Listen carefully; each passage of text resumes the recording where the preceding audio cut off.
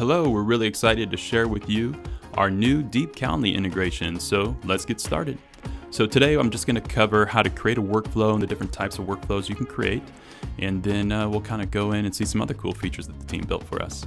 So Calendly, if you're not familiar with it, is a really cool way to make meeting with you a little bit easier on customers and prospects. Really anyone you're trying to meet with, just gives them a handy link that they can go select the time that works well for them.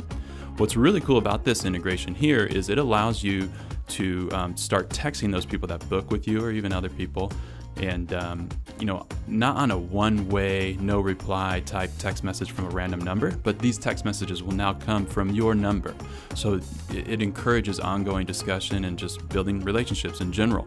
So anyways, let's get started looking at an example. So you can create one from scratch, but I've already got one here created. So let's imagine this is like an insurance agent and they put a link out there for people to book with them. So just look at everything that's available. So this is kind of like if. So if any of these things happen, an event is booked, an event starts, event ends, or an event is canceled by the invitee, the person who books the event, then you can text to the host of the event, text the invitee, add a tag to their contact. The contact will be automatically added in your address book as soon as someone books with you. This is really nice. And if you add a tag, it's a great way to automatically segment these contacts. And then, this is a really cool way to kind of chain this together with our other automations features that will actually listen for these tags and then maybe enroll them in a text sequence. Remove the tag after some time to unenroll them in that sequence, and of course those sequences cancel if anyone contributes to the thread. And you can create internal notes as well, just to kind of help the team. So let's take a look at this example. So in this example, it's saying 15 minutes before the event starts, let's just text a quick reminder, which is pretty standard. But again, it's coming from your number, so it encourages discussion, which is really the key here.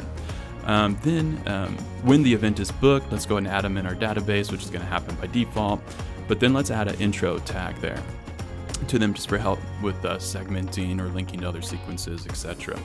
When the event ends, just a quick thank you, and again, encouraging ongoing discussion. And then here, let's say the prospect cancels, then what we can do is just send this automatically, got your cancellation, feel free to text meet, which will do an auto respond with maybe just a couple other sequences, maybe just give them the Calendly link again so they can rebook. Again, tying it together with some of our other automation tools. And then in that case that they did cancel, maybe remove the tag. This is just a quick example of how one condition, you can take two actions or even multiple actions here. So this is just a quick example. So we'll back out of here and check out one more thing in this quick demo.